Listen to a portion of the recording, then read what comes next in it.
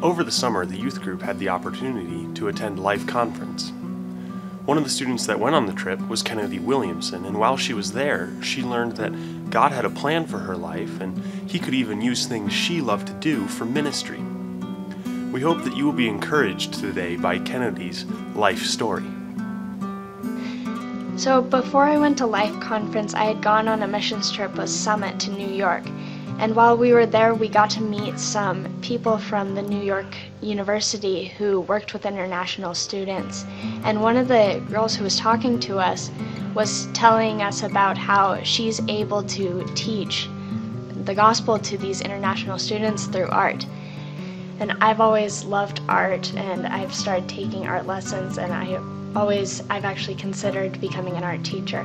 And so I kind of forgot about it until we went to Life Conference, and that one night at Life Conference really stuck out to me because this girl was talking about how we're all called to live missionally, but I've never really seen myself as someone who would go into another country and preach the gospel that way. It's just never really occurred to me that I could do that.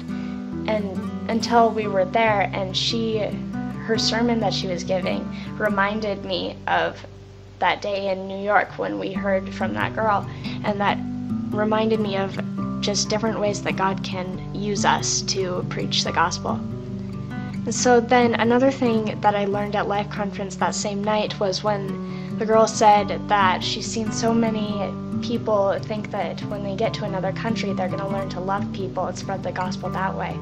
But she said that you can't expect to learn to love people later. You need to love people now.